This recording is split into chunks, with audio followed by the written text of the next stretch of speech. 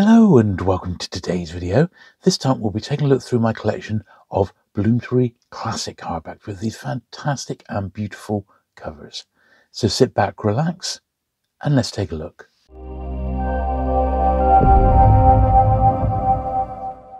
Okay, so I'm not sure if you've ever come across these, but they were published in the UK, well, by Bloomsbury, and they were around, apparently, it seems from 1991 to about 1997, so they are starting to show their age a little bit, but I remember seeing these in the bookshops when, in the 90s, and I absolutely loved them, and I came across a post, it was on Twitter, where someone had said, who remembers these lovely Bloomsbury Classics? And I definitely did remember it, and I remember the ones that I used to have. And I thought, oh, I'd love to get those again. And then I started looking them up online and found that there was, well, it looks like, I've made my own list, but it looks as if for fiction there was about 70 fiction hardback classics, and about the same again for poetry. Now, I'm not so fussed about the poetry ones, but I do like the fiction ones, and I have got just under 30 for us to have a look at today. So Paul Bailey, now, is my first one here, At the Jerusalem. Now, most of the authors at the time were publishing their regular novels by Bloomsbury, or Bloomsbury owned the rights to them. So we'll just bear that in mind as you go along. And the jackets were designed by a chap called Jeff Fisher. Now, Jeff Fisher was, or Geoffrey Fisher was, an Australian illustrator. He does generally get a credit, perhaps not in this one, but generally gets a credit on some of these. And yeah, designed by Jeff Fisher. So he would do the jacket, that's actually quite a plain one. And he'd do like this little vignette or a cartouche, I think is what they're called, on the inside of each book as well. And they just feel so glorious to hold in the hand. And generally speaking, when I read them, I take the covers off, and they've got these beautiful like gold embossed spines there, which look gorgeous in themselves. But then they're just a really nice way to read the book. The paper is really beautiful, high quality, absolutely gorgeous. Look, they're sewn there as well. So you get the idea. They're real luxury gift books. And what tends to happen with these, and certainly also happened with me, is that when you start to get a few together, they just look better and better because the designs are so striking. As I said, I'm doing them in alphabetical order. This is one of the most basic ones. But if we work our way through, this is a second one here, Julian Barnes. You start to put them together, and they do look rather nice. Brothers Grimm, this is obviously almost like a classic in effect. The 12 Dancing Princesses and Other Fairy Tales. Now, there is a Bloomsbury Classics series today, but it's nothing to do with these. And it's amazing when you go online how many people remember this series. It's, oh, they're lovely. I wish they'd never sort of gone away. But evidently, I guess they just weren't selling well enough. It's the only real reason for publishers to knock these sorts of books on the head. But I am a real sucker for gift books. And because these, well, you know, some of these are 30 plus years old now, which is amazing when you come to think about it. I've got this one, an old late 60s Pan title, but it's a classic which evidently Bloomsbury owned the rights for. Yeah, so when you think they're 30 years old, they actually represent really good value for money if you can find these secondhand. And I bought all of these secondhand, and I have not paid more than £5 for any of them. And in fact, I recently got 13 for 99p each. So there you go. Yeah, they are out there. Ideally, what you want to do is find somebody who's selling off their collection and then swoop in. But they just look awesome. If you just have a little look at the spines, you can see what they look like. They're just great. They really are great. So I'll leave those there and do another pile here. And we'll do a few overviews of them when you see them all together. They just are the business. They really are. Everything here. So some authors just had the one book published as a Bloomsbury Classic. Some 2, 3. I think one author even had 4. Once again, nice classic of that. Now, a few of mine, this is an example, have got very, very light fading on the spine, but it's sort of inevitable, so do look out for that. And also, because the paper itself is, well, I don't know how best to describe it. It's not treated, so it can be a little bit susceptible to foxing. Some of the more popular books definitely exist in reprint, although the majority of the ones that I've bought have been first printings, but I've got some here are reprints, and there's no difference at all, except, you know, the printing history down, you know, on the first page there.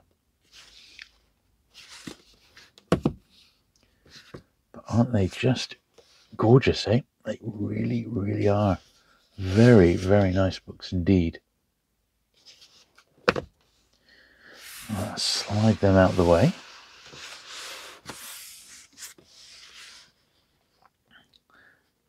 And Brian Moore. Yeah, jacket design, Jeff Fisher. And a lot of the books were ones that had been nominated for awards or who actually had won awards. And these are the ones that Bloomsbury decided to put into their classic imprints. English Patient, a perfect example of that. And I do vaguely remember, because I was working in the book trade when these were being published, of, you know, almost like table displays full of these. And yeah, I don't know how they sort of slipped my mind, but as I said, I definitely had some of them. And in fact, I had the next one. I remember buying this the moment it came out and thinking, what a fantastic read. It was the first Will Self book I'd ever read. And it's terrific. Really, really recommend this one. So I was delighted to get this one recently. And the only copy I'd found online was about £15. And then, once again, I got it amazingly for 99p. So, as I said, if you're patient, these books are definitely out there to be had. Another really, really striking design on that jacket. And I did look on Jeff Fisher. He's sadly no longer with us. He's passed away now. But although the Bloomsbury jackets are a little bit sort of, well, you could say arty, they don't depict anything. They're more sort of design works rather than anything else to do with the story. Jeff Fisher actually did loads and loads of traditional sort of book covers, and he also did some illustrated children's books. So he was quite accomplished, you know, amongst his other work, really. But I think this almost simplistic design really works with this series. And as you can see, when you get a few together, they just are the business. They really, really are. So as I said, I have done my own list. Now, I'll, if anyone is interested in having a copy of that list, because it is more comprehensive than what I found on Wikipedia, that I used that as a basis. Then I went online, and every single book that I came across that was fiction as opposed to poetry, I added to that list. So it's the best one I could find online, and it's because I've made it myself, which I often have to do sometimes. You make your own bibliography to know what's actually out there to collect. Another very big name in the 90s, of course, was Joanna Trump. Still big today, of course. But she was huge back then. I think this was a massive seller, wasn't it? And of course, Bloomsbury may not have had the paperback rights to the Village Affair. I think Joanna Trollope was published by Corgi, as I recall, but they probably had the hardback rights. And back then, often publishers were publishing hardback by one and then paperback in another. Terry Pratchett, for example, was hardback in Glance and paperback in Corgi until the end of his career, you know. So not that unusual. But yeah, I'd love to know if there's any more beyond the 70 or so that I've found. But as I said, it's a work in progress. I've done everything I can to try and track these down. And there are still some available on Amazon, if you can believe it. And they're listed as new. But the main source for finding these, apart from stalking your local secondhand bookshops, of course, is going to be just down on eBay. You know, just keep your eyes peeled. There's loads up there. I mean, there's absolutely loads. Just type in Bloomsbury Classics and work your way through the list, really. And hopefully you'll do like I did and come across a few bargains to start your collection. But these just look so amazing. And I'll put some photos up in a minute of them spine on so we can really appreciate their loveliness. This is the biggest one I've got. There's a real huge one, this. I don't know if that's a little too big for this particular format, you know. Maybe just me, but I think that was a biggie.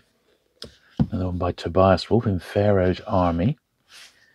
And the last one, but also a very, very good one, is Orlando. What a gorgeous edition of Orlando that is. absolutely beautiful, isn't it?